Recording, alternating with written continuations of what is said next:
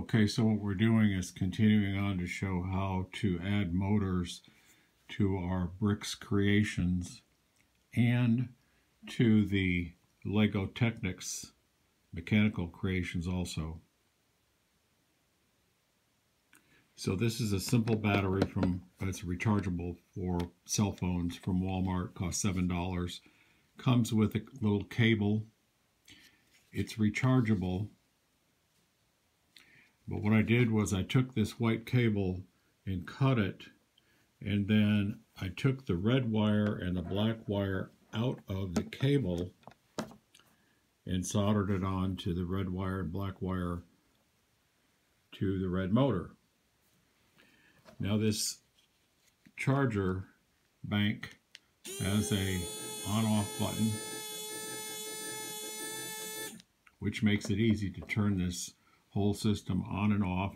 We also can print or buy a Lego gear that has the plus or X hub in the center, and then that gear can go on top of this motor. The motor has an axle that is an X axle, and that's how it goes with Lego. It also has these holes that match these beam sizes,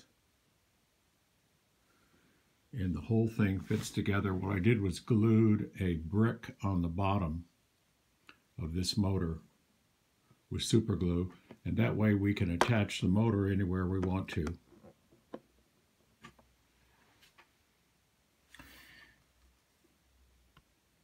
This is the printer we use to print the gear that has the two pins for attaching a minifigure or attaching a larger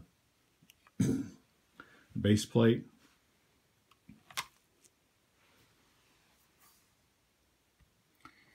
Here's the file. I will put a copy of this STL file in the description of this video so that you can download it if you have a printer or you know someone who has a printer.